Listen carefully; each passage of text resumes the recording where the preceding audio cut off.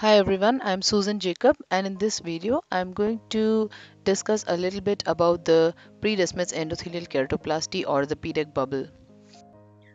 With the description of the Pre Descemet's layer by Professor Harminder Dua, the cornea now is said to have 6 layers, with the Pre Descemet's or the Dua's layer lying between the endothelium and Descemet's membrane on one side and the stroma on the other side. On injecting air into a corneoscleral rim, you can characteristically get different types of bubbles. This is the type 1 big bubble, which is what comprises the PDEK graft, and you can see that it has a very characteristic appearance as opposed to the type 2 bubble, which is what comprises the DMEK graft.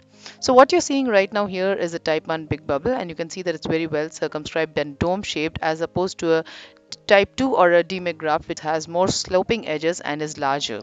You can see that this is a type 1 bubble, and on peeling the Descemet's membrane off the type 1 bubble, the pre-Descemet's layer is still intact and the bubble does not burst. It punctures only when you actually enter into the pre-Descemet's layer as well.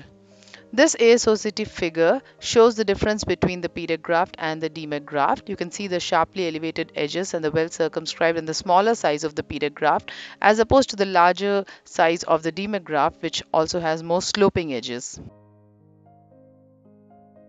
The bursting pressure of the PDEK and the DMEK bubble are different. This is a type 2 DMEK bubble. You can see it starts from the periphery and enlarges to the other side, and the bursting pressure is lower as compared to the PDEK graft, which has a higher bursting pressure. So the PDEK graft, if you really look at it, is actually a reverse Anwar's big bubble, which is made for doing a deep anterior lamellar keratoplasty. It is exactly similar to that, except that it's created with a corneoscleral rim facing upwards. Now there's also a type 3 bubble, which is the mixed variant, and you can see that's what is forming here. You can see a DMEK graft had started to form, and suddenly a type 1 also forms, and therefore there's a combination of a type 1 and a type 2 in the same corneoscleral rim, and this is what is known as a type 3 big bubble. Therefore, there are 3 types of big bubbles: type 1, type 2, and type 3.